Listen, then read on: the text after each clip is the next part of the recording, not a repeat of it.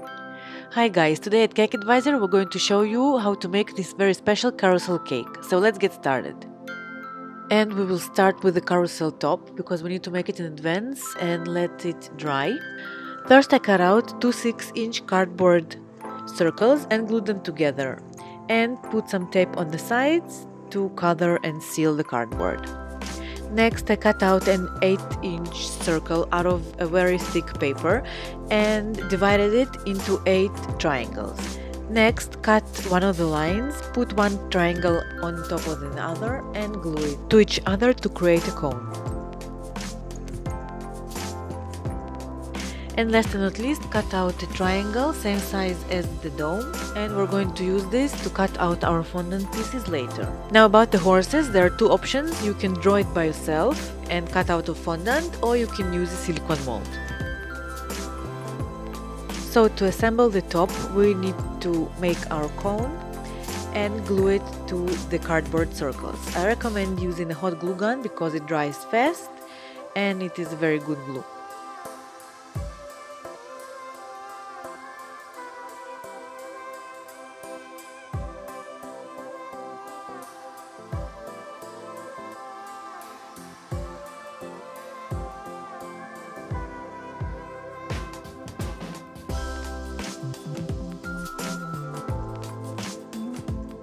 Next, put some hot glue on the cardboard circle and glue the cone on top of it.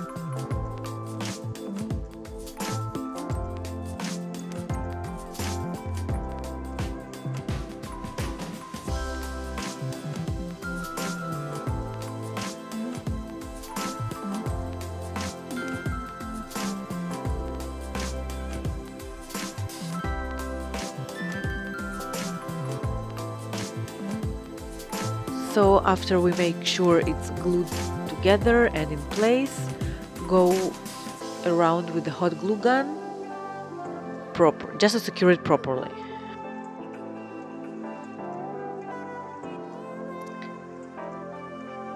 So now our base for the top is ready and we are moving on to the fondant. Roll out the fondant to approximately 3 to 4 millimeters thick and cut out 3 white triangles and 3 pink triangles, or whatever color you like.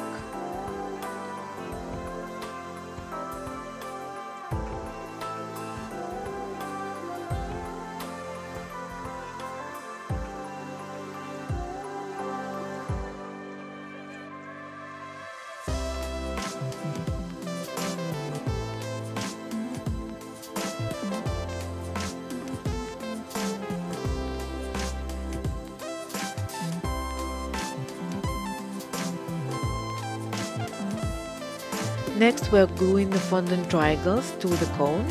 I'm using fondant glue.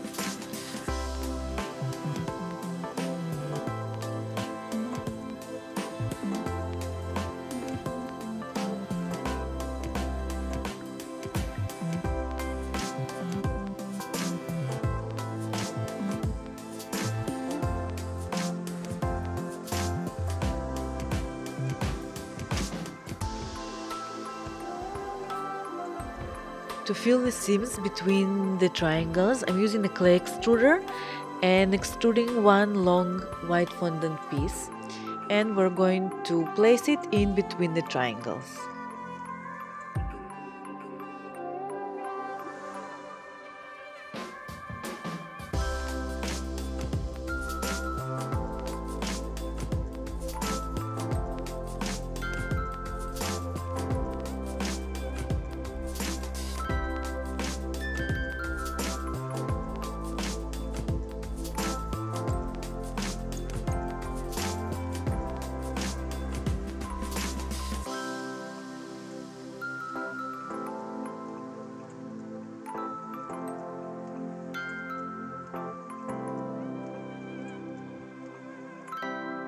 Put some edible glue in between the cracks and attach the ropes of fondant in between.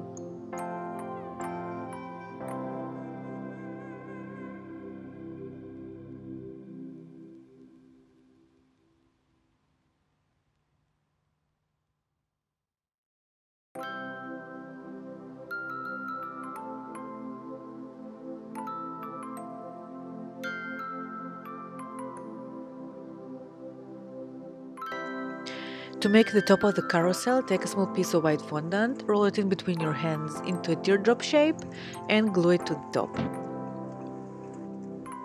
Cut off the excess fondant and we are ready to paint this part with gold luster dust.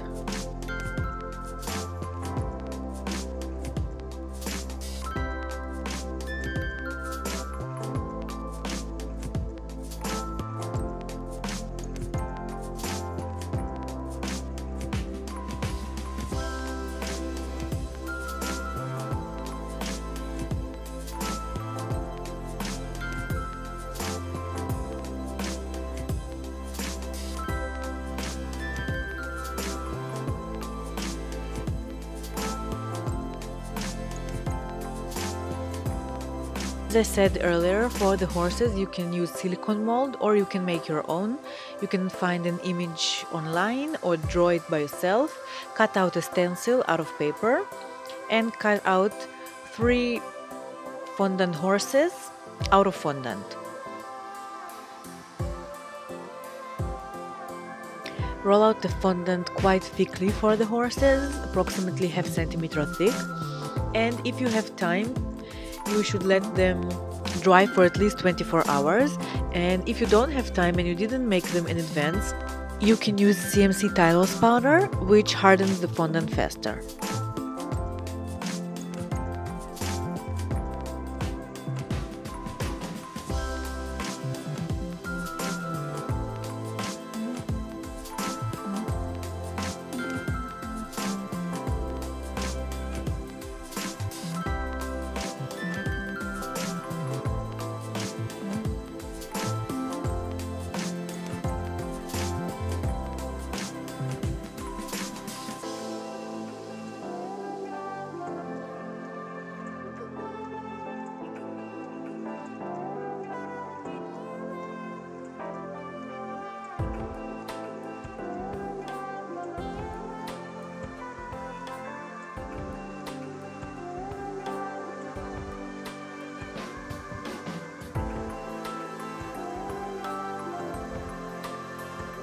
After cutting out the horses, using a veining tool, draw the lines as you draw them on the stencil.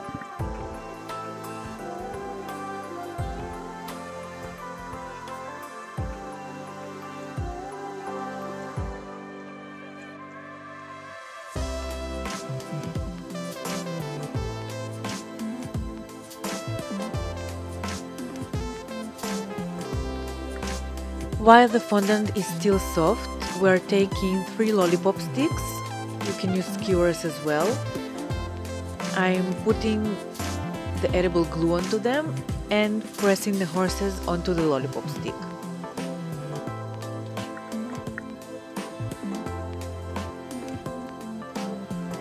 Again, I'm not inserting the lollipop stick into the fondant, I'm just pressing, and because the fondant is still soft, the lollipop stick creates an indentation and it will set just like this.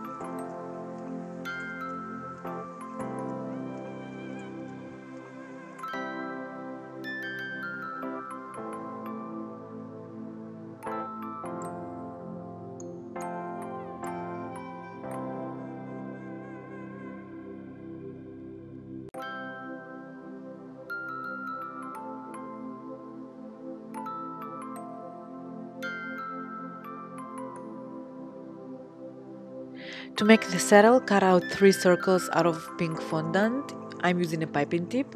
Cut it in half, just a little bit above the middle line and attach it to the horse.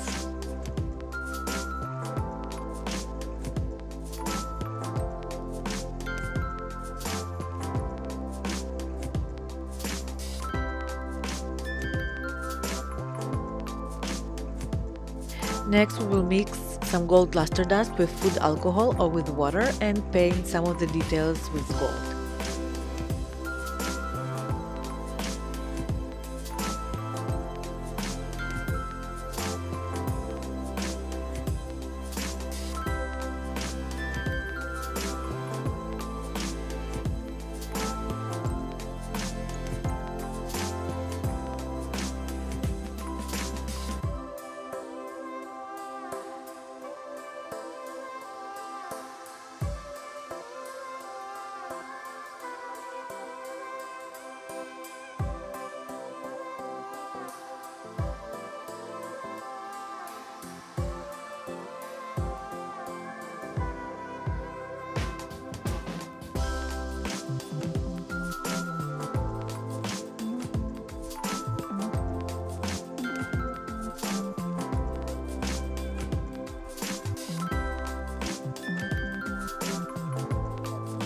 With a very thin brush and black food coloring, draw the eyes. Next step is the cake assembly. This was a 3-tiered cake, and for the bottom tier I used 2 8 inches chocolate cake. For the middle tier I used 2 6-inch vanilla cakes, and for the third top tier I used 3 2.5-inch cakes. By the way, the third tier is optional, you do not have to make it out of cake. You can make a thin cardboard cylinder and use it instead of cake. To fill the cakes, I used cream cheese, and to level the cakes, I used buttercream.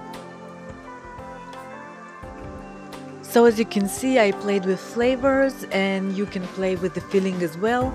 I think when you have a tiered cake, it's very nice to play with flavors. You can add some gel food coloring to add some interest to it, or you can just leave it plain. So we're basically working at the usual plan: 1 crumb coat and 1 clean coat of buttercream to level the cakes.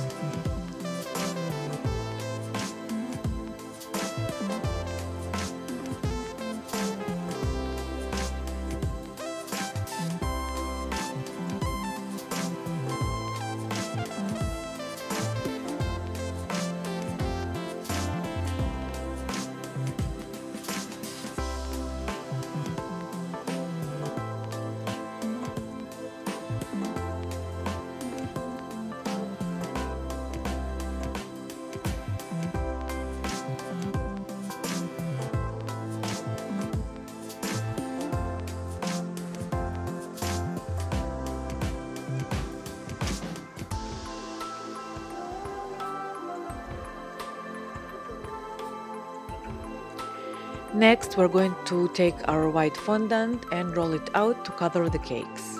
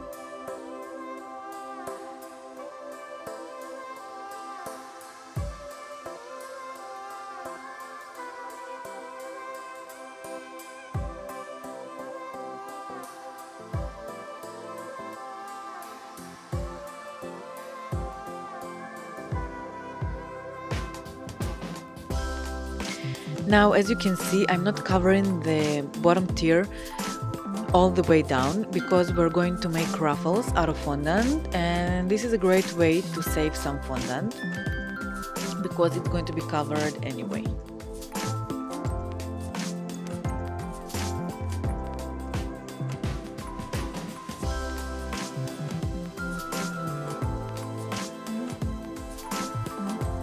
Another very important thing is when you have tiered cake is to insert dowels into the cake to support the weight. If you will not do this, the cake may fall apart upon the weight of the other cakes. So you can use skewers, you can use bubble straws, or you can use lollipop sticks.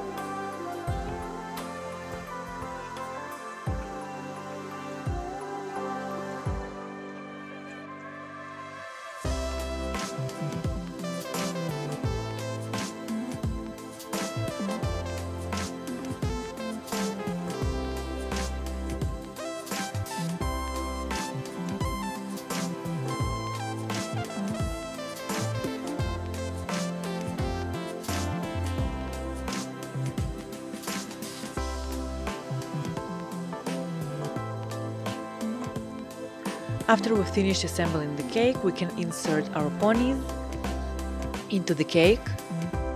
Make sure they're in the same height and same spacing. Next, I'm cutting out a flower shape out of pink fondant to write the names or the age.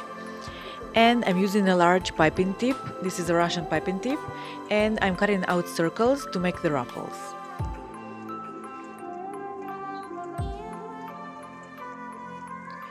Don't roll the fondant too thick. We need it quite thin, approximately 2 to 3 millimeters thick, to create this effect.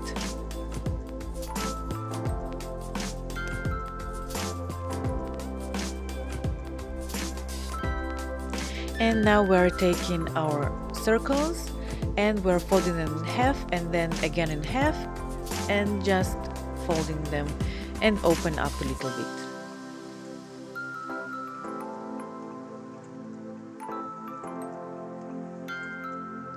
If you feel a little bit too thick, you can always go over them with a rolling pin to make them thinner.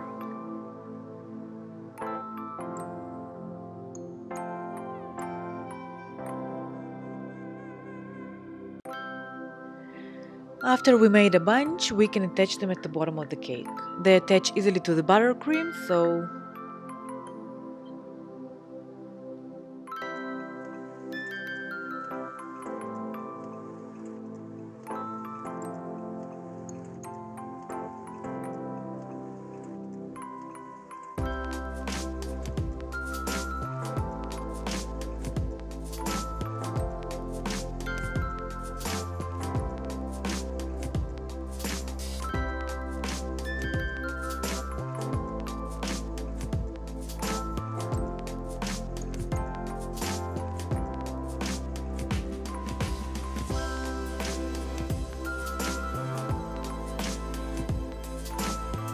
to hide the seams in between the cakes, I'm using a medium round piping tip and buttercream and just piping these dots around the cakes.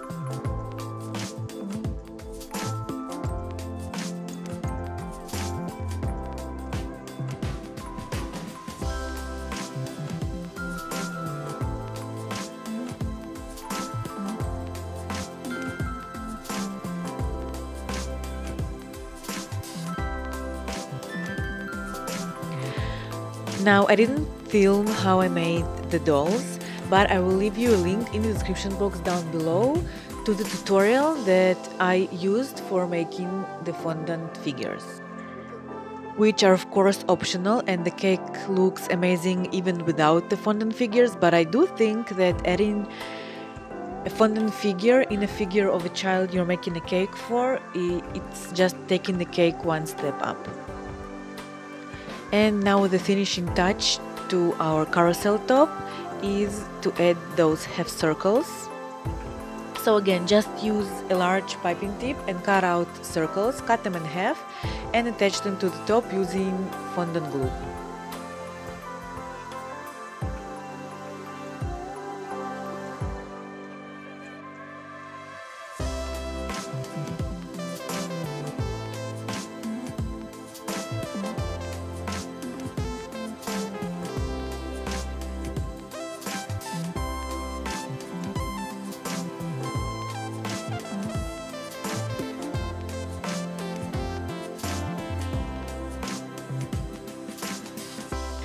So here we go, the cake is ready. Thank you for watching. Let me know in the comments what you think.